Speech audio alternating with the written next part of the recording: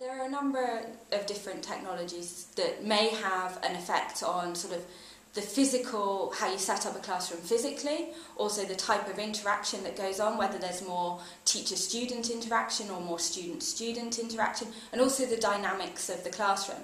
So interactive whiteboards, in this case, it tends to lead to much more teacher-student interaction. So it tends to be teacher-led, despite the fact that it's called an interactive whiteboard, and you might think that the idea is to promote student interaction. It actually tends to be more teacher-led, though this depends on the teacher themselves. And also the interactive whiteboard changes the way you want to set up the classroom. So you'll have the interactive whiteboard probably at the front, and then maybe you'd have a horseshoe shape, you'd have students coming up to interact with the board. And while I have seen some research that suggests that the interactive whiteboard could make the lesson more dynamic, what you tend to see is because you want to have sort of democracy in the classroom, everyone to take their turn, it actually slows down the classroom because of each student having to get up and interact, giving each student this opportunity to interact with the interactive whiteboard. Working on PCs individually, that entails a completely different physical setup to the classroom, and this entails different types of interaction. Maybe you've just got the student interacting individually with the computer, having personalised, individualised instruction, or maybe you've got two students working around a computer, talking to each other about maybe a simulation activity that's going on the computer.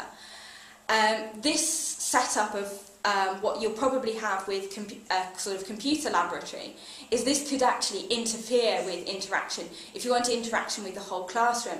And something interesting I've seen in Canada was, it was actually in a university setting, but was what was called a flexible computer laboratory.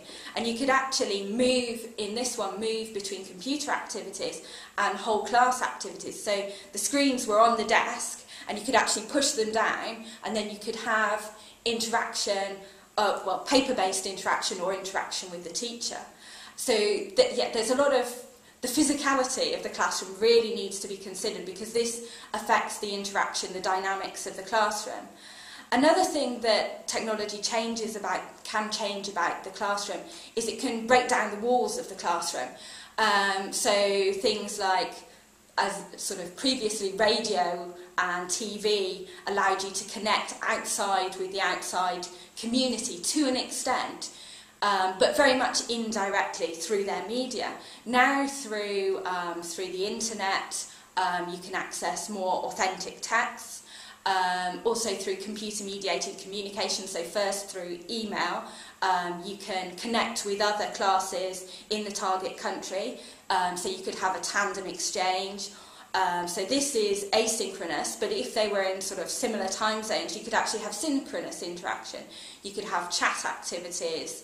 So that's sort of going from the classroom outwards. You can also, it breaks down the walls coming inwards. So learning management systems allow students to, if they can log on from outside the school, allow them access to materials, resources, activities that the teachers have prepared from their home. So here you can access the classroom whilst doing homework activities, for example.